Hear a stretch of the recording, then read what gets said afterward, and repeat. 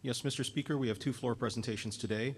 The first is House Resolution number 64, recognizing the outstanding entertainers of the Hawaiian Room in New York City. This resolution is offered by Representative Brower. Thank you. Representative Brower? Mr. Speaker, I move for the adoption of the resolution. Thank you. Representative Cheape? Mr. Speaker, I second the motion. It's been moved and seconded that the resolution be adopted. Any discussion? Representative Brower? Thank you, Mr. Speaker. I would like to first thank both the Speaker of the House and Speaker Emeritus for the privilege of serving as the Chair of the Tourism Committee since 2011. Members and guests, we're getting back to our Hawaiian music roots and going old school today because this past year marked the 75th anniversary of the opening of the Hawaiian Room at the Lexington Hotel in New York City. Its 30-year run began in 1937 during a U.S. recession with 19% unemployment and ended the year after I was born in 1966. Considered the first and longest-running Polynesian restaurant venue in the country, the Hawaiian Room gained national recognition for its sensational performances by Hawaii entertainers, ancient hula, and kuka kuka cultural exchanges between exotic Hawaiian islands and America's most symbolic island, Manhattan, both with a similar indigenous history. The Hawaiian Room received rave reviews as an off-Broadway play that brought the islands to the world, since television wasn't invented yet. The Lexington Hotel became a gathering place for Hawaii expats, a place to be seen as celebrities like Henry Fonda, Johnny Carson, Sidney Poitier, Barbra Streisand, Tony Bennett, and many others attended. It was so successful, it created a wave of imitation South Seas bars and restaurants with tiki, tapa, and bamboo that swept across the country in the 50s and 60s. Many young Hawaiians from Kalihi, neighbor islands, and others with South Pacific roots brought the performances to life while having an adventure as Aloha's mid-century ambassadors. The best of the best, many now in the Hawaii Music Hall of Fame, including Hilo Taro factory worker Ray Kinney, who appeared on the first Hawaii Calls radio show and the first Hawaiian to be in a major Broadway play entitled Hell's a Poppin'. Waipahu teacher Clara Hiley Inter, who performed as Hilo Hattie, baritone singer and Hapahauli music pioneer Alfred Apaka, Mahi Beamer, a tenor falsetto and considered by many in Hawaii as a living treasure. Others, like Amy Hanai Ali'i Gilliam's Tutu, Napua Woods, one of the original Royal Hawaiian Girls. Slack key master Keola Beamer, who wrote Honolulu City Lights.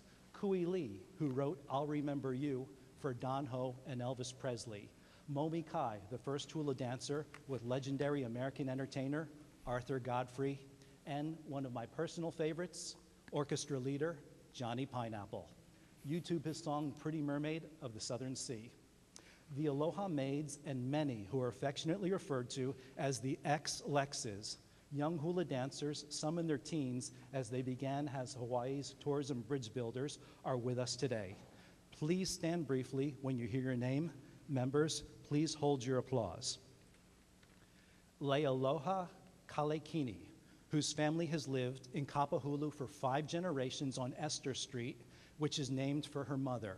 She danced hula all over the world and continues to hula regularly at the Elks Club. Manu Kanemura Bentley, a Sacred Hearts Academy graduate, was a widely admired and featured solo dancer who produced shows in Waikiki and New York. Leonani Akau Hagen, a dancer, choreographer, and Roosevelt High School graduate. Upon her return to Hawaii, she danced at the Polynesian Arcade at the Reef. Te Moana Makolo, a Farrington High School graduate who led the effort with the Hula Preservation Society to share the Lexington Hotel's Hawaii legacy with today's generation. Kaui Virginiza Santana danced at the Princess Kealohilani Hotel, where she had previously gone for her high school prom. Kaui is a Lelehua High School graduate. Members, may we please recognize these living treasures.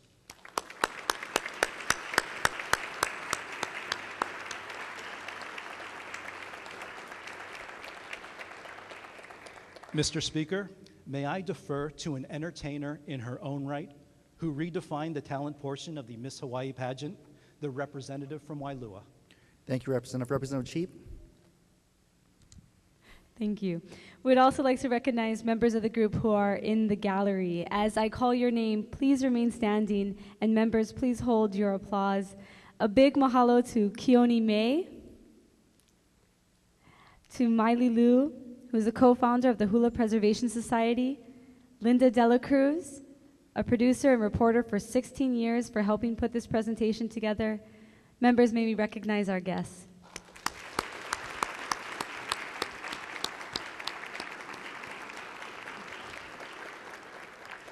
And though Tutasi Wilson, the matriarch, is not here, we want to wish her a very happy birthday. She turned 99 years old last week. So I think she deserves a round of applause as well.